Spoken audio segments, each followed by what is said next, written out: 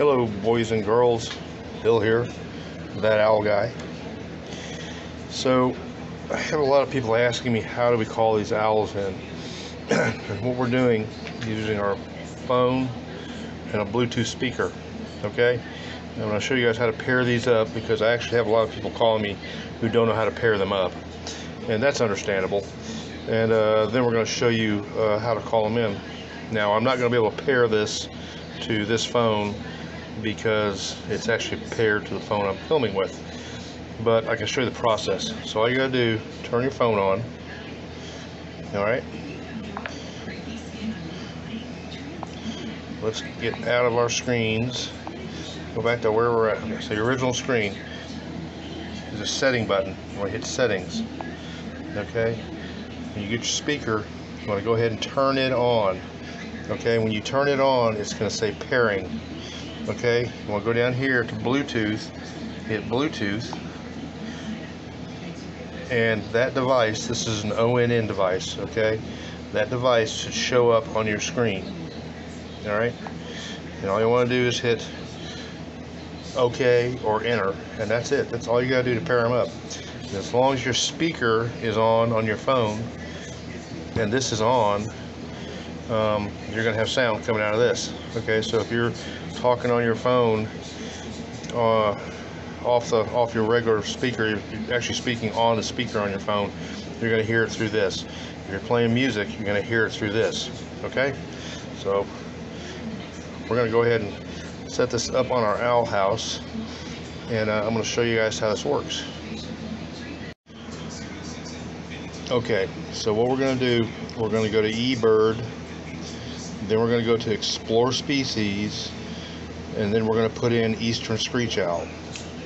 So here's how it goes. eBird,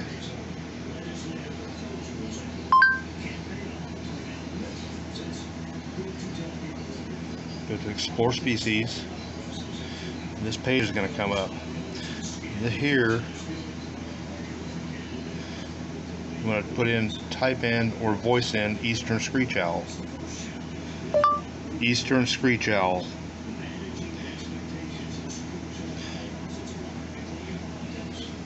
That page is going to come up.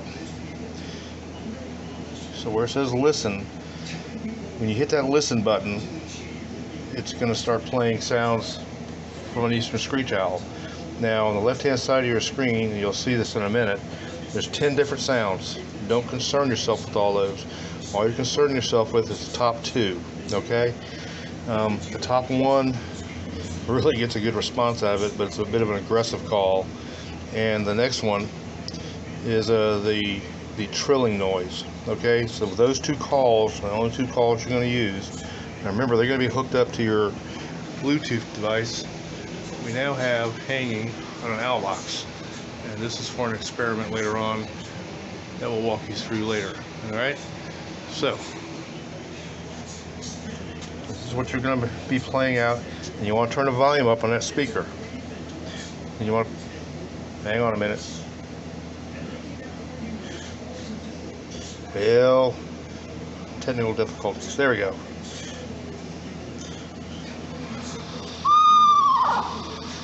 Alright, that's the sound you want. Or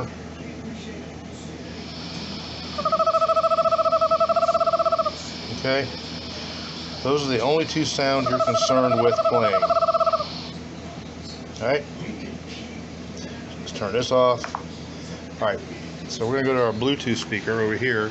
I'm going to go ahead and turn it on, and since it's linked to this phone, I'll turn this off, turn it on, and then turn the phone back on and film. But you'll get the gist of things here in a minute. Okay, so what you can do, if your box is down low enough, you can just hang the speaker on the box. In this case, I'll run a screw in here, okay? Or you can use a plant hanger, something like that, if the box is higher. Or you can take a wire coat hanger and put a double hook on it, hang, put one hook in the opening, and then hang the speaker down below the box. Okay, that works out great. If your box is way up in a tree, like 10, 11, 12 feet, I prefer my customers stand under the box and do this. And you want to play those sounds from under the box. And minute, 2 minutes, 3 minutes, whatever it takes. I've got screaming Mimis in my pool over here. Okay. So after a couple minutes of playing this, you may get a response from an owl out in the field, okay? And he's going to immediately respond to you. So what you want to do, let him do his thing, and then you want to return the call back again, okay? More often than not, you're going to have the owl fly in, 1 or 2 or half a dozen owls may fly in on you, and they're going to land like on this railing, on that railing, top of that light, and those trees over there. They can land anywhere around the area, but they're going to land near the box.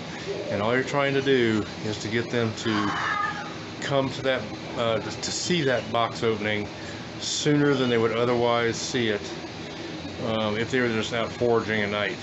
Okay, that's all you're trying to do. And you want to do this for 2 or 3 nights in a row. We've had a lot of people this week who have done this. It's October 1st, and it's that time of year, and they've had owls come in, and the next day the owl has taken residence in the box. And on top of all that, my Labrador is going crazy. But that's the gist of what you guys need to do, and you need to hang with it, okay? Feel free to turn the volume up.